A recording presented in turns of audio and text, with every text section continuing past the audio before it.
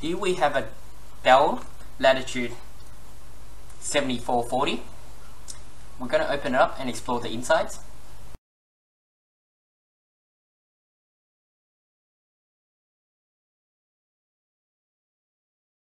To start off with, remember to put the laptop on something soft. We're going to flip to the back first and remove the battery to expose two screws holding the back plate down.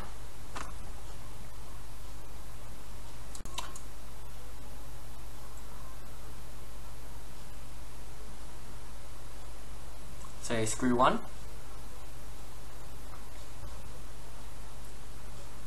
screw 2, the back plate slides off. You slide it down, then lift it up to remove it.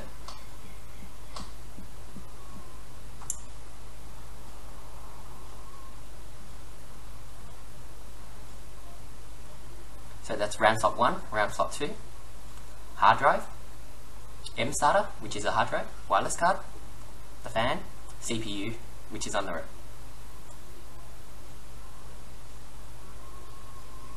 it. To remove the hard drive, you need to remove the 4 screws holding it down.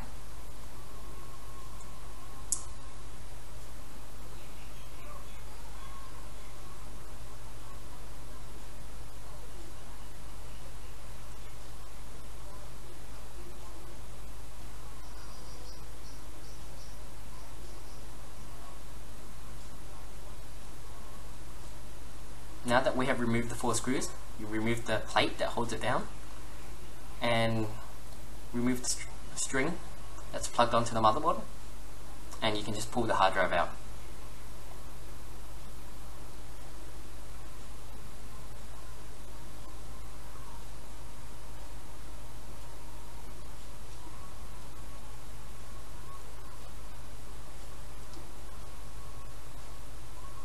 We're now going to remove the RAM. Now we remove the wireless card, which has 1 screw holding it down.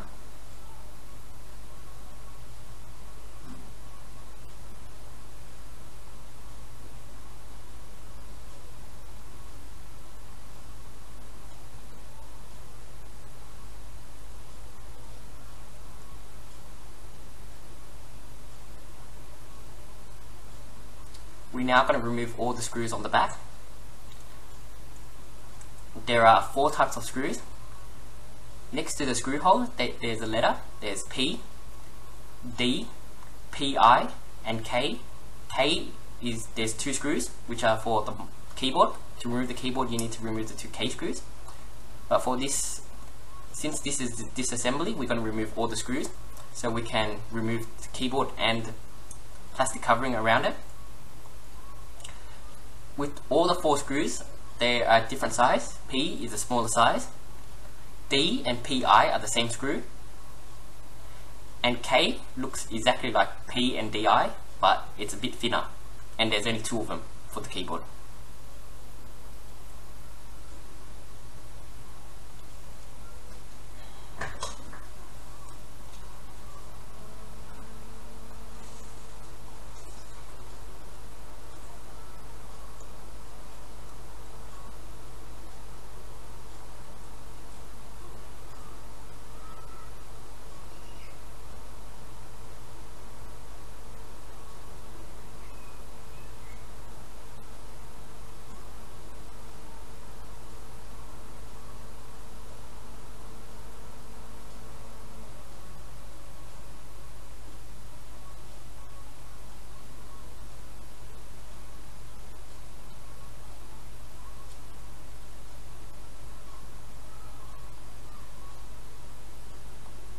We're now going to open it up and remove the keyboard. To remove the keyboard, we first have to remove the surrounding plastic around the keyboard. You can just stick your fingers underneath it or use a prying tool. Remember to use a prying tool that is soft, like plastic, so it doesn't damage your plastic covering. Try not to use metal or metal knives that can scratch your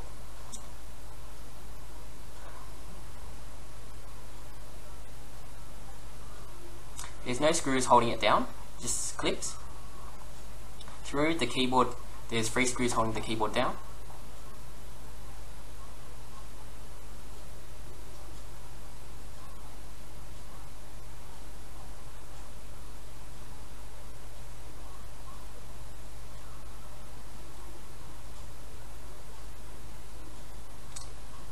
Just push the keyboard to left and right as there's clips holding it down, and that will release the clips by just pushing it to left, which releases the right side, and pushing it to left releases the right side.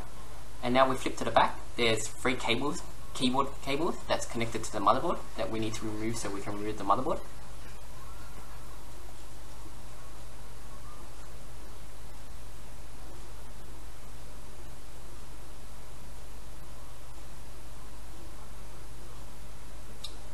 You don't have to remove the left and right click, it's a separate thing, but it makes it a lot easier to remove the keyboard if you remove the left and right click, which is also connected to the back as well.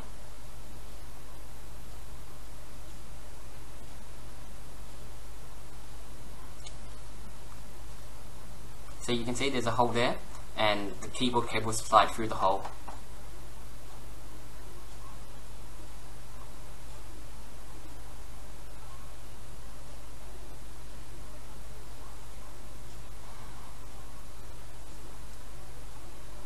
You're going to have to remove all the cables that connected, so you can remove the plastic covering as it's connected to the plastic covering.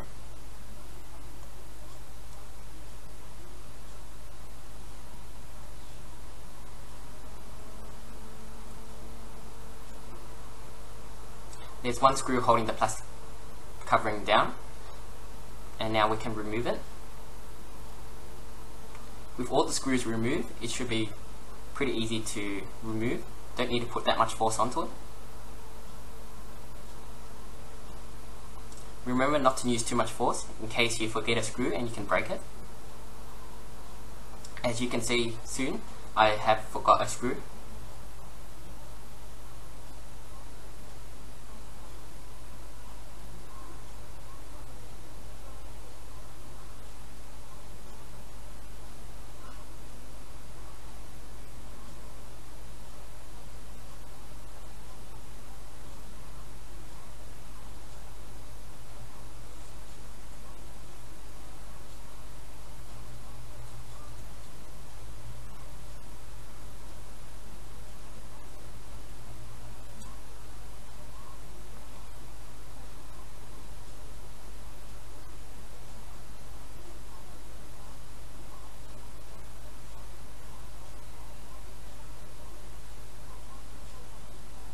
And that's it.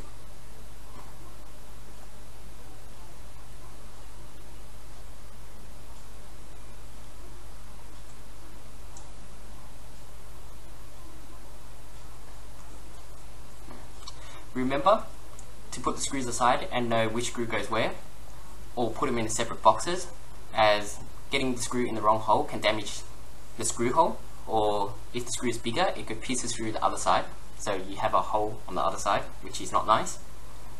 And that's basically it. Thanks for watching my video.